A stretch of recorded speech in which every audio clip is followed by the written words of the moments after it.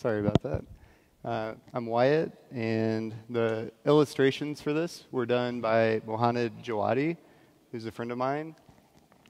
And you can find me at jsgeek.com or on Twitter, GitHub at Wyatt Preul or W Preul. And I'm going to tell you a little story first. I was talking to a programmer friend of mine a few weeks ago, and he was telling me about this project he inherited. It was this legacy code base. It was a lot of spaghetti code. And so anytime he tried to fix a bug or add a new feature, it seemed to create more bugs elsewhere in the application. And anytime he tried to do a deploy, once he finally got a feature ready to go, the deploy would take pretty much all day to do. The tests that were there in the project were very slow to run. They would take minutes. And the application was just terrible. There were lots of performance problems. So if the application made a request to the database, it would take maybe 30 seconds if you're lucky. So it was a big problem, and he was frustrated. But he did know JavaScript, and so he decided he was going to rewrite the entire code base in JavaScript. And since it was a server application, he decided he was going to use Node. And so with Node, he was able to have a lot more fun and also leverage his JavaScript skills on the server. But Node didn't solve everything for him. He still needed a web framework to build off of. So he decided to use Hapi, which is a web framework that we created, and it has lots of great solutions in it. It has solutions for doing routing, for authentication, caching, validation, cores, view engine support, and a lot more. So he rewrote it in Hapi, and performance improved. His deploys were, not a day, just maybe a minute. Testing was much better. So I'm not going to talk about all of those features that are pretty common in other web application frameworks maybe. I'm going to focus instead on some of the features that are more innovative, some of the features that I think are more useful. And one of those are how teams can work better together using Hapi. We also have this concept of composable servers. And then we also have created extra tooling to make your life easier. So we have tooling for debugging and monitoring. So, obviously whenever you're working on a large server, you want to work with other people. So one of the problems we have is how do we work together easily? So that's something we've tried to help solve. And one of the ways we do that is we have deterministic routing. So our routing table will always be sorted in the same order. So if you have a new developer coming in and trying to fix a feature, you don't have to worry about them interfering with your existing routes. All of the routes will be sorted by most specific to least specific. And you'll get an error before the server is even started up, So you don't have to worry about that. Another nice thing that we've added is validation for requests and responses. So if you have a new developer again, or just somebody on your team, quickly fixing a bug, you don't have to worry about them breaking a contract that you may have with a client. We have this response validation there. So in this example, you have the schema there on the response, and with just name and email, and we use a module that we created called Joy. And it's pretty expressive. You see, we have joy.string, and then we, like names required, emails required. And you can say, email is an email, so validate it as such. So this is something we do when we're doing development. We'll use the response validation just to make sure that we're not breaking anything. And then you also have request validation you can do. And what's really nice about Joy is it's also browser fileable, so you can run it on the client. So you can have the same validation, on different teams. We agreed on this schema. let's just make sure that we stick to it. And then the third way that we help teams work together is this concept we have called plugins. And plugins are pretty awesome. They allow you to extend Hapi features.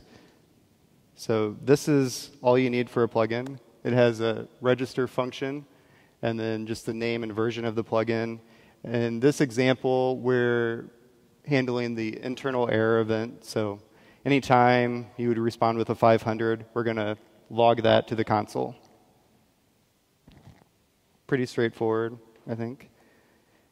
And another nice thing with plugins is that they actually work very well together. So you can be explicit and say that my plugin depends on this other plugin. You can expose functions. So in this example, we're exposing a function called util that just logs something. And another plugin is able to then just use util from my plugin. So, working across teams, this is nice. You can all deploy to the same server. All your plugins can work together. You don't have to worry about routes conflicting, any of that. And another kind of pretty, I think it's an innovative feature we have, which is this idea of a pack or kind of a composable set of servers with these plugins. So you can take these plugins and you can pack them together and then reuse them across different servers. So in this example, we have two servers. We have one listed on port 8000, one on 8001, and then we're registering two different plugins, Good and Reptile, and then we start. And that's it. You're starting both those servers with these plugins. And so we looked at this, and we realized that there's a little bit of boilerplate. So we removed the boilerplate. We kind of polished it up, and we realized after doing that, what we were left with was just configuration. So then we created this concept of, the pack, but then we have a CLI and this concept of just a JSON file for all of the configuration. So here's just a JSON file that has the pack, and we're creating a Redis cache that will be used across the servers. And then we're creating a server with listening on port 8080 and just adding some options to it. And then we're registering the same plugins we used before, Good and Reptile. And then you can start this with our CLI. So you just say Hapi, give it the config. And this is pretty powerful because it allows you to bring down all of your production artifacts into just two files. So we just have package.json and then your config.json, and that's it. And then that's production, that's QA. Pretty cool, I think. So we did all of that. Those are cool features. And then we also have been working on extra tooling to help developers have an easier time using Hapi and using Node. And a common problem with Node and anything is debugging. How do we make debugging easier? So we have 3 plugins that I'll highlight here to help make debugging easier. The first one is Poop, which drops or dumps a heap snapshot whenever there's an uncaught exception, and then you can go use Chrome, the web tools, and analyze that. Then we have Reptile, which allows you to open a REPL on your server. So, if there's a memory leak or you're just kind of curious what's going on at a particular time, you can, launch Netcat or Telnet or whatever into your server and poke around to see what's going on. And then we have TV, which is really nice for developers when you're just trying to understand how requests are related to different handlers. And this is a screenshot of TV, so you can see what requests are coming in and what data is going along with that request and how it's being handled throughout the application.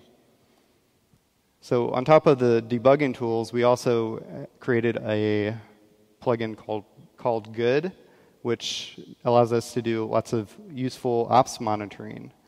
So with Good, we log event loop delay, different memory usage, garbage collection counts. You can have request details and a lot more. And you can then log that to Redis, to Splunk, to files, wherever you want to go.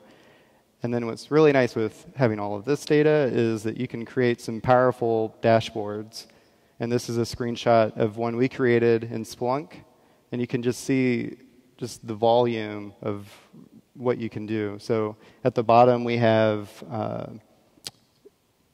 what do we have? Just memory usage, and then you can correlate it with requests coming in. So you could say, like why does the memory spike whenever I have this request coming in? And you can see, oh, well, there's garbage collection going on. So it's pretty powerful. It's really useful. So on top of all of that, we did create a nice tool for doing our testing. We were using Mocha and Chai and Blanket, and we kind of wrapped those into something called Lab, and then simplified it just to what we needed. And with Lab, we have built-in code coverage. We use Chai-style testing, and we use this to kind of push ourselves to get 100% code coverage on all of our open source projects, which it's like, yeah, 100%, whatever, but it's actually kind of hard to do. When you get to that 90% point, that's not so bad, but 90 to 100, that's a challenge. I challenge you all to try to do that, get 100%. That last 10%, you're going to find bugs, I guarantee it. So what's nice also about the code coverage we do have, it doesn't just look at lines of code covered. It actually looks through like your ternary operators and checks to make sure all conditions are covered. It'll find code that doesn't need to be there so you can delete it. So at the end of all of this, we feel like we've created a pretty successful, pretty useful web application framework. And throughout this whole journey, we've helped fix some node core issues, find node core issues, like the infamous memory leak that we had. Our node Black Friday was a success. It was actually kind of boring for us. So this is a graph of our memory usage at Walmart running mobile.walmart.com during peak hours. Yeah, it's not that exciting, is it? And then this is our CPU usage. It goes up to 100%. We're all the way down here. It's like 2%. That's peak. So it was pretty awesome just not having to do anything that day. So if you're interested in Hapi, want to learn more, we have a workshop going on today at 5. Please come check us out. You can learn more at happyjs.com. Thanks.